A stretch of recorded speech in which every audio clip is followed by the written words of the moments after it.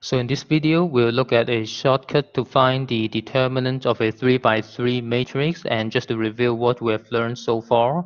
For the 2 by 2 matrices, it is actually quite simple to find the determinant because we can just multiply the diagonal, which is AD, minus the anti-diagonal BC, right? So it's an obvious formula to find the determinant.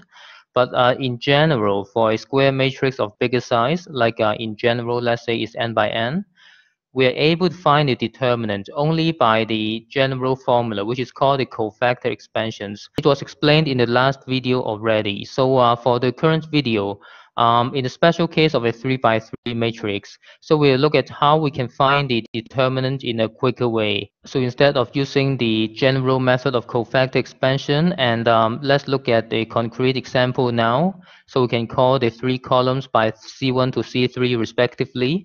And the shortcut is that you have to write again the column 1 on the right hand side here, you see.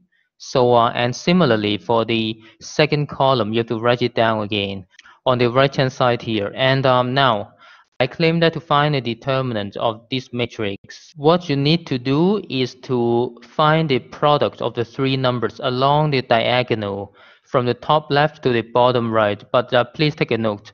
Now you basically have 5 columns. So I think altogether, you actually have 3 diagonals like this, you see.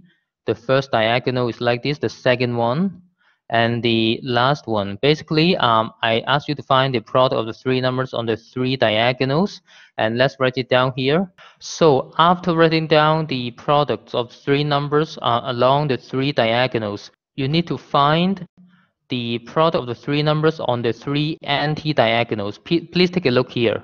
You basically have now 3 anti-diagonals. So I'm saying the anti-diagonals go like this, from the bottom left corner to the top right corner.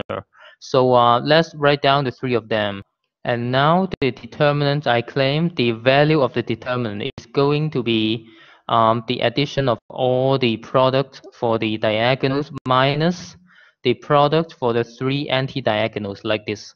And it's going to be the determinant. Let's write it down here. And the determinant of this matrix is actually 0. So now let's do one more example. Please look at the current 3 by 3 matrix. You're asked to find the determinant of this matrix. And same thing here. You have to first of all write down the column 1 and 2 on the right hand side, and basically now you have to take the product on the 3 diagonals, add them, and minus the product of the 3 numbers on the 3 anti-diagonals. So let's just write it down here. So you see the formula is going to be like this. You actually have 6 terms, and please note that these 2 terms must be 0, and the answer of the determinant is going to be 97, and you can check that my computation is actually correct, and that's the end of this video.